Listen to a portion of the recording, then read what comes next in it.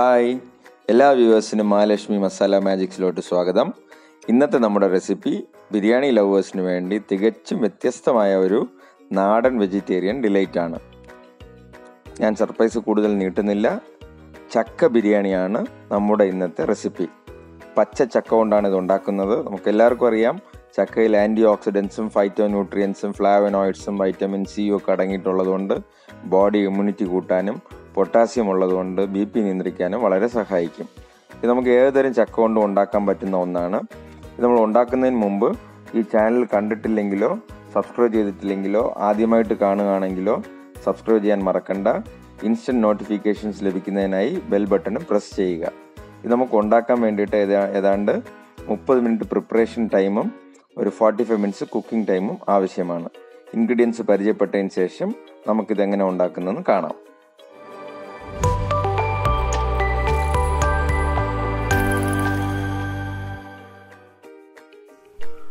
നമ്മുടെ ബിരിയാണിയിലെ main ingredients എന്തൊക്കെ നോക്കാം. നമ്മുടെ ചക്ക ബിരിയാണി ഉണ്ടാക്കാൻ പോകുന്നത്. അപ്പോൾ മെയിൻ ഇൻഗ്രീഡിയൻ്റ് ആയിട്ട് നമ്മൾ അരിയും ചക്കയാണ്. അപ്പോൾ ചക്ക നമ്മളൊരു 30 ചുളയോളം എടുത്ത് വെച്ചിട്ടുണ്ട്.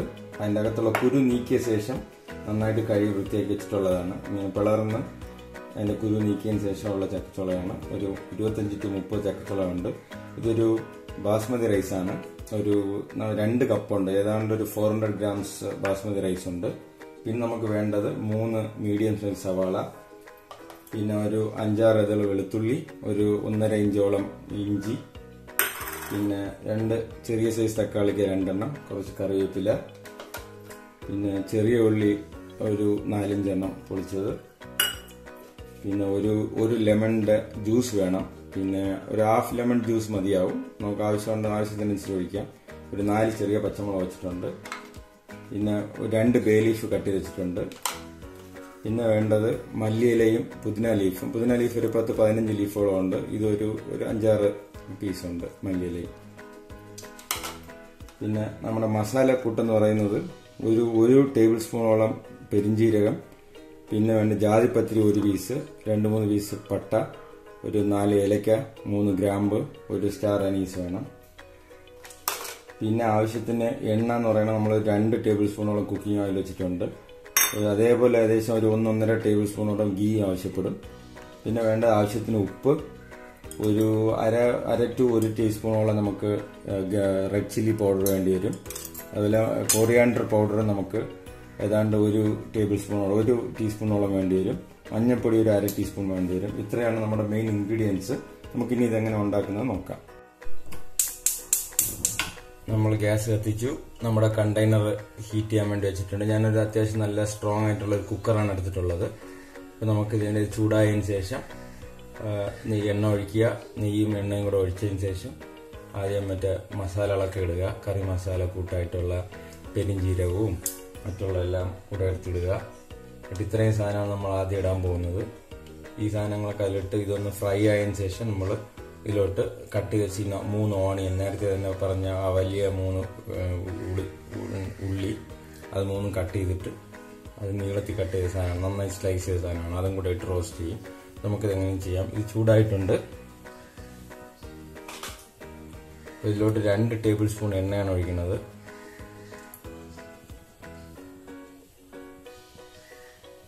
എണ്ണ ഒഴിച്ചു കഴിഞ്ഞു.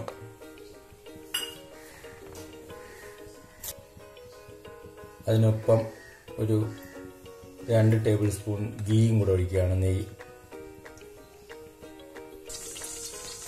എണ്ണ ചൂടായിട്ടുണ്ട്. അപ്പോൾ ബേ ലീഫ് ഇടുകയാണ്.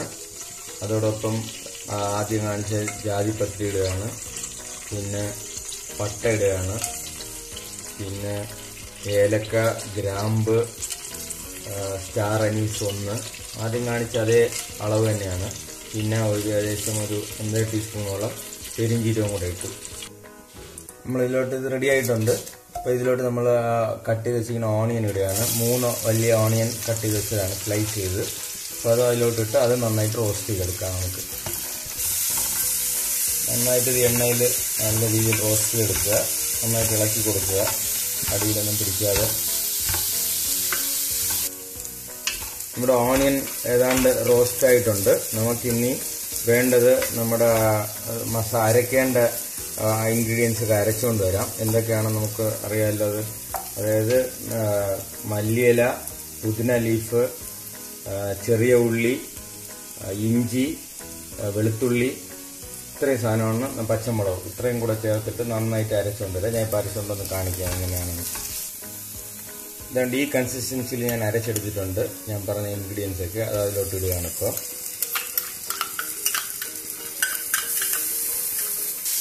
നമ്മളിപ്പോൾ അതും കൂടെ ഇട്ട് നല്ല രീതിയിലൊന്ന് ഇളക്കി, നല്ല രീതിയിൽ റോസ്റ്റ് ആയിട്ടുണ്ട്. പ്രത്യേകം ശ്രദ്ധിക്കുക, ഫ്ലെയിം ലോ ഫ്ലെയിമിൽ വെച്ചാൽ മതി. അങ്ങനെ നന്നായിട്ട് ഹീറ്റായിട്ടുണ്ട് കുക്കർ ഇപ്പോൾ തന്നെ.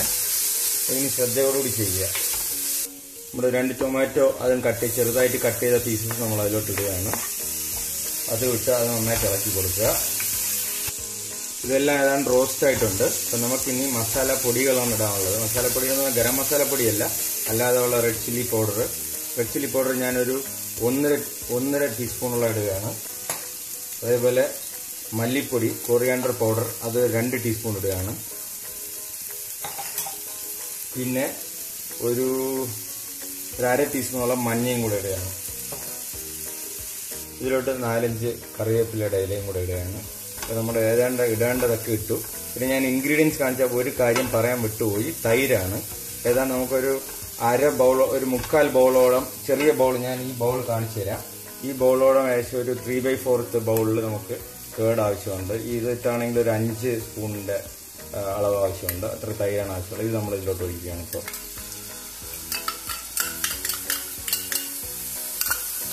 നന്നായിട്ട് ഇളക്കി കൊടുക്കുക. എല്ലാം ഇട്ടിട്ടുണ്ട്. ഇപ്പോൾ ഇനി നമുക്കിടാനുള്ള മെയിൻ ഇൻഗ്രീഡിയൻസ് ആണ് റൈസും നമ്മുടെ പച്ചയ്ക്കുള്ള ചക്കച്ചുളയുമാണ് ഇളക്കി വെച്ചിട്ടുള്ളത്. ഇതൊന്ന് റെഡിയായ മിക്സായ ഉടനെ ആവശ്യത്തിന് ഉപ്പും ഇട്ട് അതും കൂടെ ഇട്ട് നമുക്ക് അടച്ച് വേവിക്കാന്നുള്ളതാണ്. ഇതിലോട്ട് ഞാൻ ഇപ്പോൾ ചക്കച്ചുള ഇട്ട് കൊടുക്കുകയാണ്. ഒരു 25ഓളം ഉണ്ട് ഇതിൽ. ഇതോട്ട് നന്നായിട്ട് ഇളക്കിയിട്ട്, കൂടുതൽ നേരമായിട്ട് ഇളക്കരുത്, നന്നായിട്ട് മസാല ഒന്ന് പിടിക്കാൻ വേണ്ടിയിട്ട് മാത്രം ഇളക്കുക. ചക്ക ഇട്ട് അത് ഇളക്കി കൊടുത്തിട്ടുണ്ട്. ഇനി ആവശ്യത്തിന് ഉപ്പിടുക. ഞാനൊരു 1.5 ടേബിൾ സ്പൂണോളം ഉപ്പ് ആവശ്യപ്പെടും. കാരണം നമുക്ക് ചോറും കൂടെ അരിയും കൂടെ ഇതിൻ്റെ കൂടെ വെന്ത് കിട്ടേണ്ടതാണ്. ഉപ്പ് നമുക്ക് നോക്കി, വെള്ളം ഒഴിച്ചതിന് ശേഷം നോക്കിയിട്ട് വേണമെങ്കിൽ കൂടുതൽ കുറയ്ക്കുകയും ചെയ്യാം. അപ്പോൾ ഇത്ര ഇട്ടൊന്ന് ഇളക്കി കൊടുക്കുക. നല്ല രീതിയിൽ ചക്കയിലോട്ട് മസാലയൊക്കെ ചെറുതായിട്ടൊന്ന് പിടിച്ചിരിക്കും. ഇനി ബാക്കിയുള്ളതൊക്കെ പിടിച്ചോളൂ, ഓട്ടോമാറ്റിക് നമ്മൾ കുക്ക് ചെയ്തെടുക്കുമ്പോൾ പിടിച്ചോളൂ. ശ്രദ്ധിക്കുക, ഇതൊന്ന് ഉടയാതെ ഒന്ന് ഇളക്കിയെടുക്കാൻ നോക്കുക. നമുക്കിപ്പം നോക്കിയാൽ അറിയാൻ പറ്റും, നമ്മുടെ പാനിന്റെ ബോട്ടത്തിൽ ഒന്നും പറ്റി പിടിക്കുകയോ ഒന്നും ചെയ്തിട്ടില്ല. നല്ല രീതിയിൽ ഇളക്കി മസാലയൊക്കെ ആക്കിയിട്ടുണ്ട്. നമ്മളിനി ഇതിലോട്ട് അരി ഒഴിച്ചു കൊടുക്കുകയാണ്. അപ്പം നേരത്തെ അവൾ പറഞ്ഞ പോലെ 3 ഗ്ലാസ് അരിയാണ് എടുത്തിട്ടുള്ളത്. 400 ഗ്രാമോളം ഉണ്ടായിരുന്നു. അപ്പം അതിൻ്റെ ഒരു 3 ഗ്ലാസ് അരി ആകുമ്പോഴത്തേക്ക് ഞാനൊരു 7 ഗ്ലാസ് വെള്ളം വയ്ക്കുകയാണ്. അതേ ഗ്ലാസ് ഇട്ട് 7 ഗ്ലാസ് വെള്ളം ഒഴിച്ചു കൊടുക്കുകയാണ്. 7 ഗ്ലാസ് വെള്ളം ഒഴിച്ചു കൊടുത്തിട്ടുണ്ട്. നമ്മളിപ്പോൾ ബിരിയാണിയിൽ ഇടേണ്ട എല്ലാ കാര്യങ്ങളും ഇട്ടിട്ടുണ്ട്. ഇപ്പോൾ ഉപ്പ് നോക്കി, ഉപ്പും കറക്റ്റാണ്. നമ്മൾ ചെറുതായിട്ട് ഉപ്പിട്ട് കൊടുത്തു, അതിപ്പോൾ കറക്റ്റായിട്ടുണ്ട്. എല്ലാം സെറ്റായിട്ടുണ്ട്. ഇനി നമ്മളൊരു മീഡിയം ഫ്ലെയിമിൽ വെച്ച് അടച്ചു കൊടുത്ത് 1 വിസിൽ വരുന്നവരെ മാത്രം വെച്ചാൽ മതി. കൂടുതലായി കഴിഞ്ഞാൽ കുഴഞ്ഞു പോകും. കറക്റ്റ് 1 വിസിൽ വന്നാൽ മതി. മേ ബി ഒരു 12 to 15 മിനിറ്റ്സിനുള്ളിൽ റെഡിയാവും അത്. ഓക്കെ, നമുക്ക് അടച്ചു വയ്ക്കാം. ഇനി എന്തായാലും നന്നായിട്ട് ഇപ്പോൾ വേപ്പർ വരുന്നുണ്ട്. ഞാൻ വെയിറ്റ് വയ്ക്കുകയാണ്. നമുക്ക് 1 വിസിൽ വന്നാൽ മാത്രം മതി. അപ്പോഴത്തേക്ക് കുക്ക് ആയിക്കോളും. ഓക്കെ, എന്നിട്ട് ഒരു 10 മിനിറ്റ് കഴിഞ്ഞ് നമുക്കത് റിമൂവ് ചെയ്യാം. ഓക്കെ, നമ്മൾ ബിരിയാണി റെഡി ആയിട്ടുണ്ട്. അപ്പോൾ നമുക്ക് തുറന്ന് നോക്കാം എങ്ങനെ ഏത് കൺസിസ്റ്റൻസിയിലാണ് അത് റെഡിയായി വന്നിട്ടുള്ളതെന്ന്.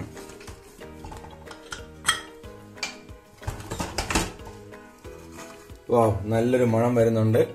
അടിപൊളി ബിരിയാണി റെഡി. നമുക്കിനി ഒരു നല്ലൊരു ബൗളിലോട്ട് ട്രാൻസ്ഫർ ചെയ്തിട്ട് ഗാർണിഷ് ചെയ്തെടുക്കാം. ഓക്കെ, നമ്മുടെ ചക്ക ബിരിയാണി റെഡി ആയതിനെ നമ്മളൊരു നല്ലൊരു ബൗളിലോട്ട് ട്രാൻസ്ഫർ ചെയ്ത് ഗാർണിഷ് ചെയ്ത് വെച്ചിട്ടുണ്ട്. തൊട്ടടുത്ത് നമ്മളൊരു ചെറിയൊരു സലാഡ്, കേട് കൊണ്ടൊരു സലാഡും ഉണ്ടാക്കി. സലാഡിൽ നമ്മൾ ഓണിയനും ചാമ്പയ്ക്കയാണ് ഉപയോഗിച്ചത്, ഒരു വെറൈറ്റിക്ക് വേണ്ടിയിട്ട്. അല്ല, ടൊമാറ്റോ ഇട്ടിട്ടില്ല. റെഡ് കളർ എന്ന് പറയുന്നത് ചാമ്പയ്ക്കയാണ്. പിന്നെ ഇതിൽ മിന്റ് ലീഫും കൊറിയാണ്ടർ ലീഫും കൊണ്ടാണ് നമ്മൾ ഗാർണിഷ് ചെയ്തിട്ടുള്ളത്. ഇപ്പോൾ കാണുമ്പോൾ തന്നെ അറിയാം, നല്ലൊരു സ്വാദിഷ്ടമായിട്ടുള്ളൊരു ബിരിയാണിയാണ് നമ്മൾ ഉണ്ടാക്കിയെടുത്തത്. നാടൻ ബിരിയാണി എന്ന് വേണമെങ്കിലും പറയാം. വളരെ വൈറ്റമിൻ സി നിറഞ്ഞതും ഫ്ലാവനോയിഡ്സ് നിറഞ്ഞതുമായിട്ടുള്ള ചക്ക കൊണ്ടുള്ള ഒരു ബിരിയാണിയാണ്. അപ്പോൾ എല്ലാവർക്കും ഇത് എളുപ്പത്തിൽ ട്രൈ ചെയ്യാൻ പറ്റുന്നതാണ്. എല്ലാവരും ട്രൈ ചെയ്ത് നോക്കുക. ഇഷ്ടപ്പെട്ടെങ്കിൽ ഇത് നമ്മൾ ലൈക്ക് ചെയ്യുക. ഇതേപോലെ ഒരുപാട് വീഡിയോസുമായിട്ട് നമ്മൾ വീണ്ടും വരുന്നതായിരിക്കും. അപ്പം സബ്സ്ക്രൈബ് ചെയ്യാൻ മറക്കരുത്. നമുക്കിത് എന്തായാലും ഒന്ന് ടേസ്റ്റ് ചെയ്ത് നോക്കാം.